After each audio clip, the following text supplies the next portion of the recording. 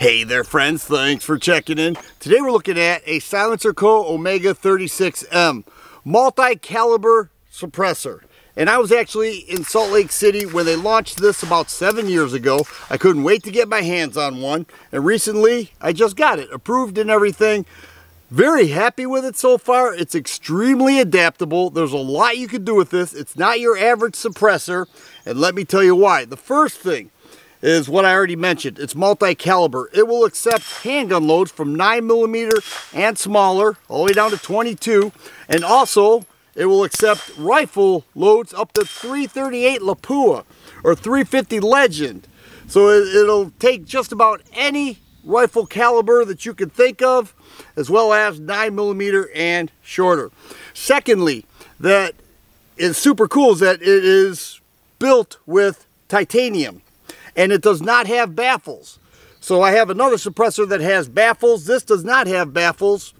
It does not come apart for the most part. You cannot take the internals out. And the theory there is, as it fires rounds through it, it cleans itself out. So you don't have to clean it. And I think that is certainly an advantage. And titanium is no joke. And I have another suppressor with baffles and it gets very dirty. This one, it's not supposed to happen that way, and from all intents and purposes, it doesn't. Another thing is that it is modular. This is in its short form. It's set up for handgun. That's the mount right there. But if I put this mount on here, this will extend the length of the suppressor to that long. And I could also use that with handgun. And it also comes with this ASR mount for rifle. Okay, it comes with it. So you get an ASR flash hider or muzzle device, and it's very easy to install. Shoot rifle all day long with the Omega 36M. Another thing is that the price. We're looking at a little under $1,200. $1,169 is the MSRP. And you may say, well, I can get a suppressor for less than that. That's true, but you can't get a multi-caliber suppressor that I'm aware of for less than that.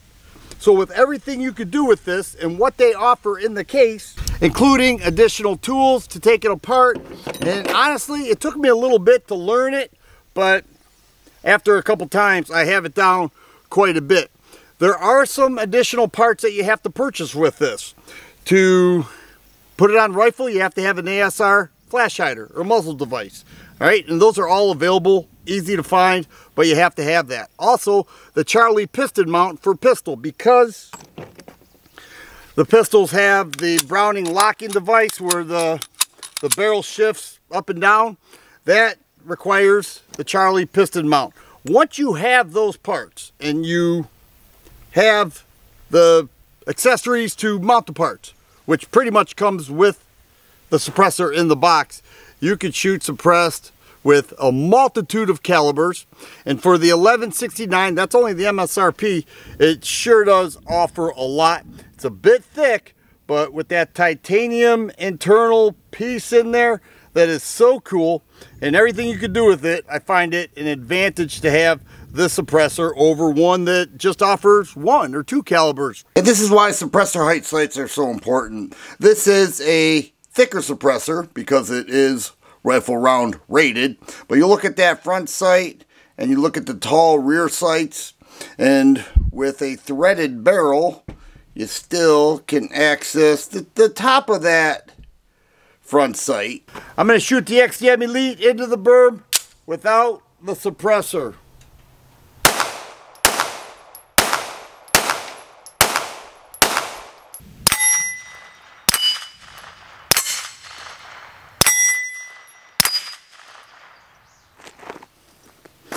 You probably heard the iron targets greater than you heard the shot. So let me go ahead and load it up and I'll shoot into the berm. These are Fiocchi 147 grain full metal jacket, 9mm, shooting into the berm.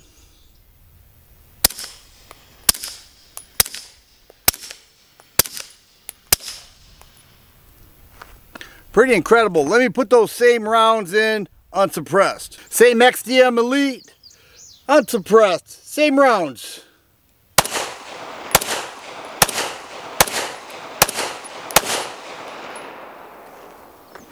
Big difference. Let me put that front end on. You'll see the difference in the length of the suppressor and perhaps a difference in the suppression itself. Fiocchi subsonic 147 grain and the longer version of the same suppressor shooting into the berm. The standard Igman full metal jacket 124 grain. I certainly could pick that up, being that I'm not wearing ear protection. There was a big difference between the subsonic and the 124 grains, but nonetheless the difference with the length of the suppressor made it much more suppressive in terms of the sound, and it certainly is a nice touch. And this is how you would shoot with rifle. Speaking of such, let's go get the rifle and we'll change out the mounts.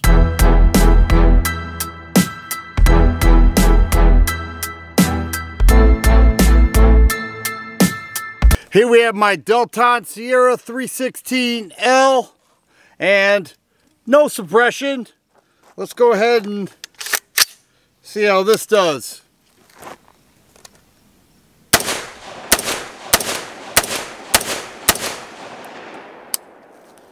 All right, let me put the Omega 36M on. There it is. Safety off.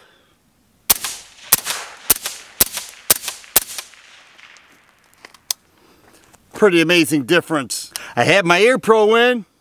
Now I just took it out. Let's take a few shots.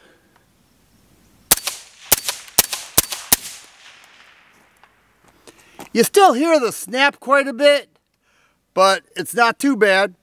And this is a big pit here. If I was surrounded by trees or, of course, indoor shooting, I'd certainly want to wear ear protection. So that is the SilencerCo Omega 36M. My weight after certifying with the ATF was 2 weeks. And that's a lot better than the 10.5 months that I had to wait approximately 10 years ago when I got my 22 suppressor. Very happy to have it. I think it's a phenomenal suppressor. Love it that it's multi-caliber and everything you can do with it. A bit thick, but it certainly suppresses everything you need to quiet down. If you like videos like this, please subscribe and share. I always appreciate thumbs up button. Thanks for watching, and you guys be safe.